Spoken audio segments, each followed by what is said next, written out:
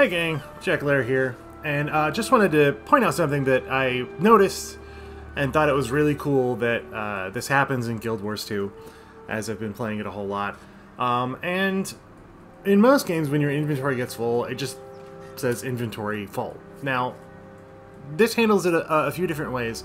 The first thing is that when your inventory is actually full, this little icon right here, your inventory icon, it turns red.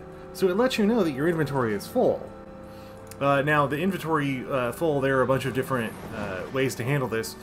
You can get bigger bags, which I desperately need to do, but I have not put anything on this character that this character has not obtained except for boosting tokens and whatnot. But everything else needs to be dropped off.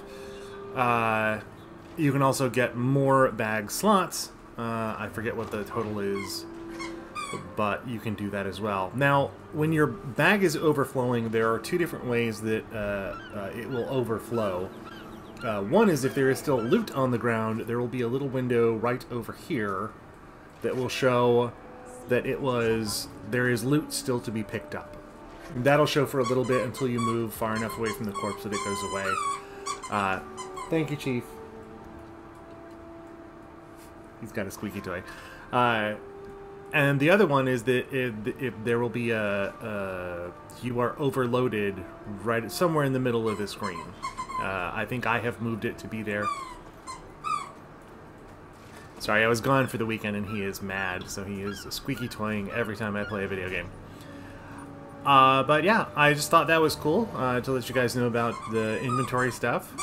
I will let you go so that I can go figure out how to make Chief forgive me for leaving him for the weekend.